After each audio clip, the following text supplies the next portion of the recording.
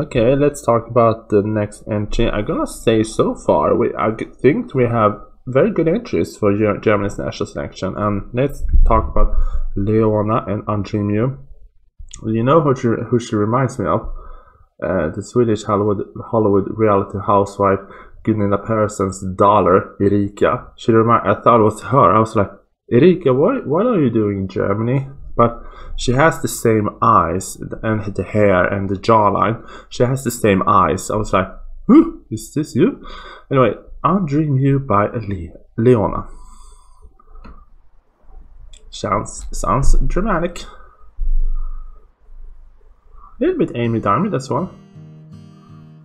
It's been 2,000 lonely hours. Oh, a ballad. To talk about it's funny, 'cause we talked all of the time. I was in love with the feeling. Close my eyes and I still see you, like you walk the hallways of my mind. Okay. I can't go on like this. It's so hard to take, and then I'm here alone away. Oh, this is beautiful. It wasn't even real somehow, but I can't unfeel it. I can't undream you now. Oh, beautiful.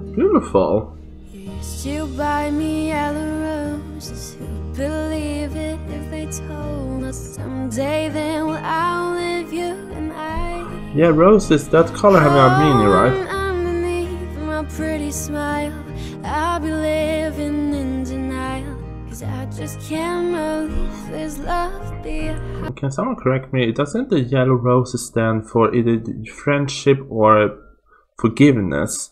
Because red is love. I mean, every rose color has a different meaning.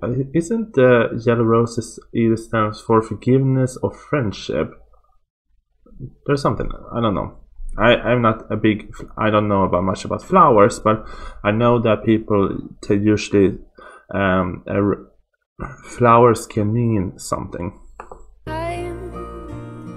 No, I can't go on like this, 'cause it's so hard to take that I'm here alone awake, like it wasn't even real somehow.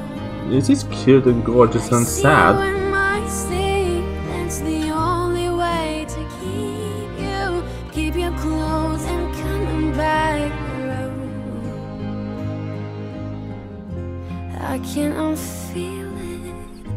I can't undream you now that I know what your kisses feel like. How can I go back to living my life when all of the memories are playing in my head over and over again? Wow. It's so hard to take that I'm here alone awake, like it wasn't even real somehow. I see you in my sleep, that's the only way to keep you close and coming back around.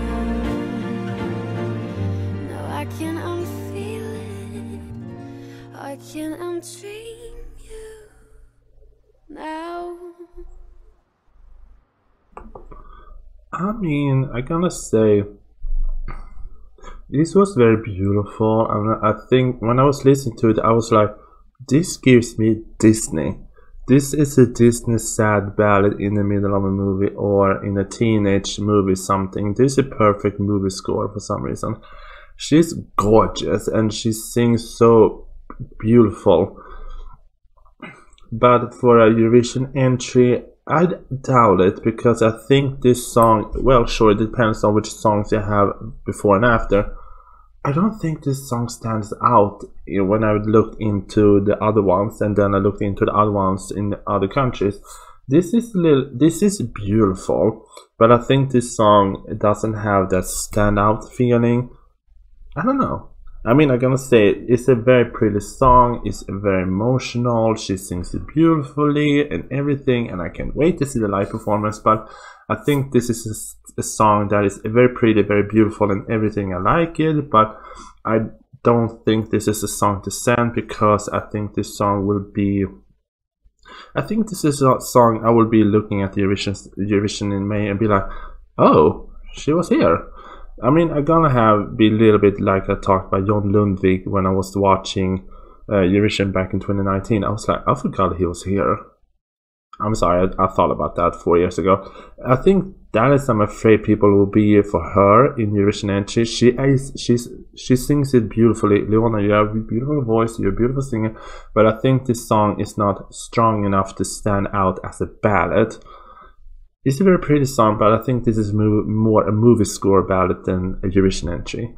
Still, I like it. So, it's a pretty song, so I wish you the best, and I hope for great staging and live performance.